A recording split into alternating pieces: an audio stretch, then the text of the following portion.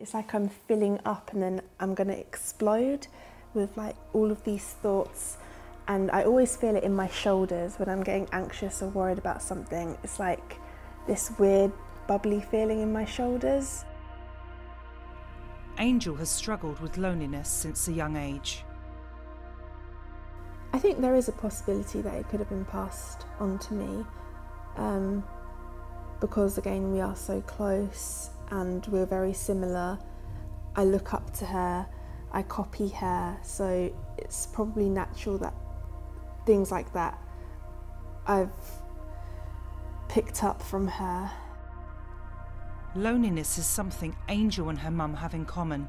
They support each other, but it can be tough.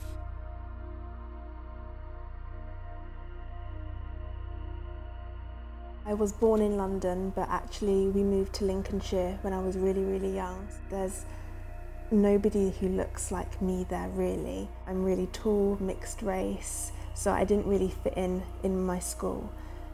So I always stood out and I really desperately wanted to fit in. Angel thought university in London would be a new beginning, but her mental health issues followed her. I felt like everybody was managing to make friends and they were going out after class for a drink or anything like that, and I was never invited, and I thought I was doing something wrong. I just wanted to shut myself away. It's like gloominess, a sort of grey cloud almost, where you couldn't say that there was anything particularly wrong, but it felt not right. Kirsty's loneliness started when she became a mum. In social situations, she found it hard to adapt. I can still remember going to a local Costa coffee and I was conscious of people looking at me, sort of feeling like I was being judged. Loneliness is this kind of inner feeling that you're lacking something, you're not connecting. And we tend to talk about this cognition, so in your head you know you're lonely, you can feel that you're lonely, you can name it, and it leaves you with this emotional feeling that's quite painful and distressing. I maybe realised how bad my loneliness was when I was actually speaking to my mum on FaceTime when I was in my student accommodation. My mum definitely helped me with some aspects of how I was feeling because she has suffered from anxiety and depression and loneliness herself. So we were able to relate to each other and she helped me to try and get through it. But it's hard because she was suffering herself as well, and then her daughter was. So that made her feel even worse. We know there are hereditary links with loneliness, so we know that there is some factor genetic that might be leading to a link between mothers and child's loneliness. Being parented by somebody that's in that loneliness state and has been in that mood mind frame for a long time means that we might transmit some of those negative feelings. I don't want to pass my loneliness on to my children because I want them to be able to feel comfortable with others and know that they can go to a place and not feel like that they're not going to fit in.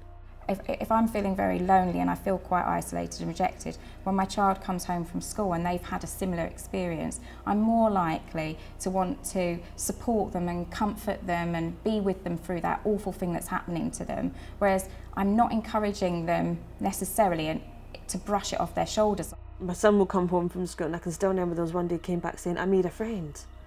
And I thought, it was fantastic how excited he was about this. And I'm like, "What's his name?" "Oh, I can't remember the name."